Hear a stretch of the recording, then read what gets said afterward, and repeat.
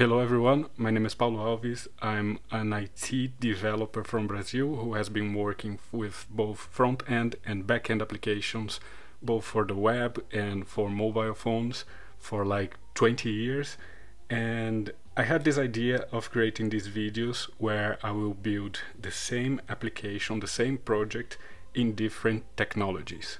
Here in these videos I will be producing the code and explaining everything that I can live, so there will be no editing or just a minimum editing, so you can see the way I think and how I do my development, right, in like a daily basis, or when I do my freelancers, or when I work for a client, a real job or stuff like that.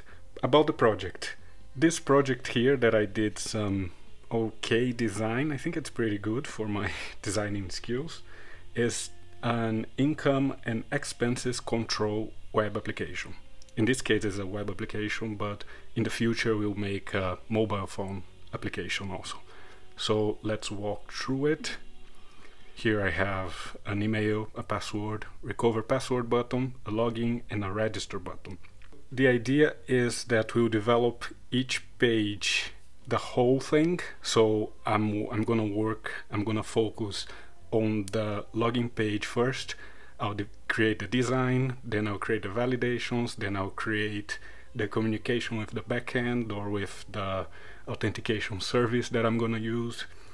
After I finish this page, the whole thing, then I move to the next page, right?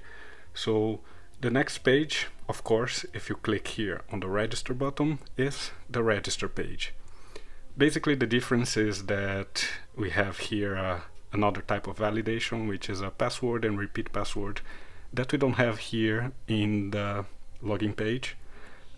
This page will create a new user, and when the user is created and there are no problems, there are no validations like the user already exists or I don't know, anything else, we go to the home page, right? So here I have the email of the user that's logged in.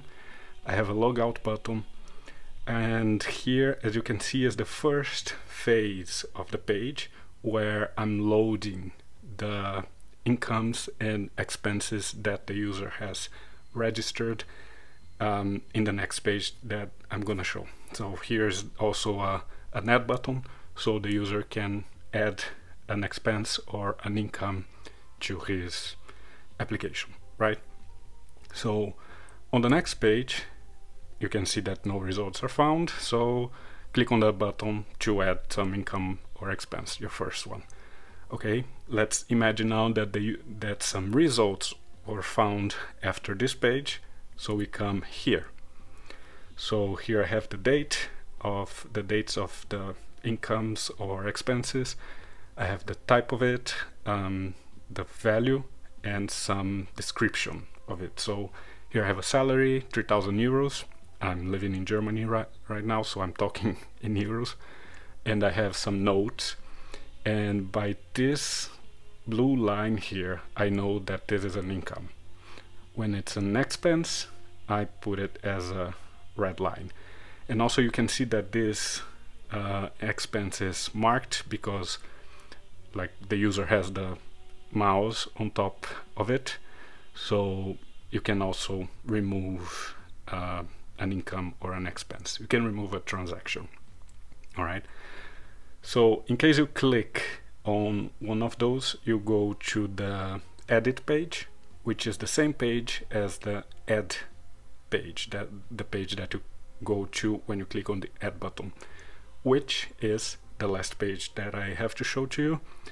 And it's simple, right? We have a date, currency, a value, the type of the transaction, income or expense, the category, which could be like accommodation, food, transport, I don't know, salary or stuff like that, and a description with a text field, so you can have multiple lines here, and the save and a cancel buttons.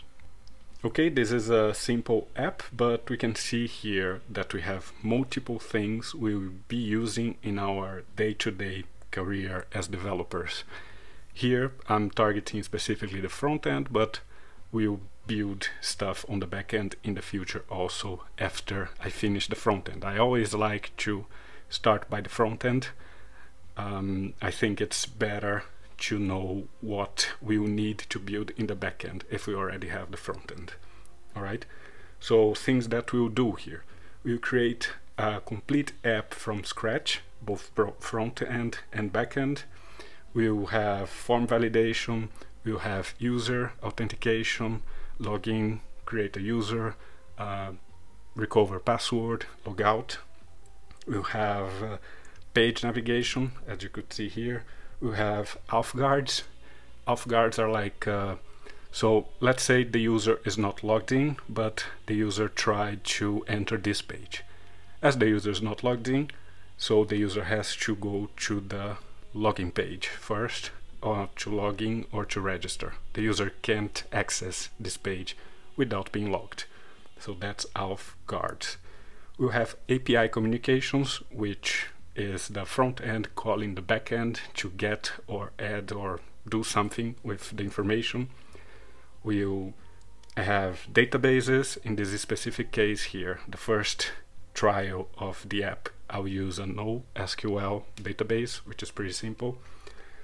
We'll host the app in some web page, so you can go so in the future you'll be able to come to the browser and type like www.expensescontrol or something like this.com and enter. This is hosting, so the app will be hosted.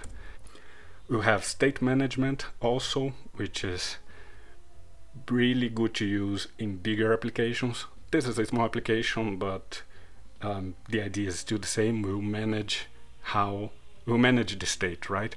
We'll manage if the transactions are being loaded, if they have been loaded and they're empty, if they have been loaded and they are they exist. So it will manage how the app works in a state. We'll talk about it in the future. We also work with things like continuous integration, which are more like ideas and practices. So continuous integration, continuous delivery. We'll learn a lot about architecture also, both for the front end and for the back end. All right, so we'll get a lot of ideas on real work that you'll be doing in the future or in your current job. So let's talk about the technologies. Maybe some of you already saw them. I have multiple tabs opened with the technologies that we are gonna be using for this first trial. So for the front end, I'll use Angular. Angular is a framework developed in JavaScript. They use actually TypeScript, which is JavaScript. And it's really good for creating big apps because it has a structure. It's a framework, so it has a structure built in, and you know where to develop things, right? You know where to put the HTML, you know where to put the services and the components and everything. So they have a structure, and it's good to follow that structure, right? For the UI, the user interface, we'll use Angular material, which is used to build the front end, like to have those components already built in, so it's easy to use. You just put it in the HTML code and use them. This will save a lot of time of us use with CSS and doing styling and stuff like that. For state management, we use NGRX. It's a bit hard in the beginning to understand how NGRX works, but after you do some trials and you test a bit and so on, it becomes kind of natural, right? And it's really, really good for state management. For authentication, we use Firebase authentication. So this will involve creating a user, logging in the user, keeping the user logged in like forever if we want to, and logging out the user. So we use Firebase authentication. It's pretty simple also to use. And we use also for the database, as I said, is a NoSQL database that you're gonna use, and it will be for this first app, Firestore, Firebase Firestore. Pretty good, pretty fast, and pretty simple to use. For hosting our application so everyone can see it, we use Firebase hosting, also pretty simple to use. It's fast, and it already gives us HTTPS from the beginning, so we don't have to worry about anything. And okay, let's just take a quick look at the back end that I'm planning to use for this first app. I'll use NestJS. NestJS is a framework. Oh, it says here, it's a progressive Node.js framework. So it's built from using Node.js. It's also JavaScript. We use TypeScript in this case, and it's really good. It's the best framework JavaScript that I have worked with for the backend. Node.js framework. And so we have to put the APIs somewhere, right? That we're gonna build using Node.js, and we'll put those APIs on the cloud functions. It's basically free to have it, only if you have a big application that has like hundreds of thousands of calls every day, you'll pay. So as I don't want to pay anything, we are going to use Cloud Functions. It's also simple to use. And for the actual development, we use Visual Studio Code.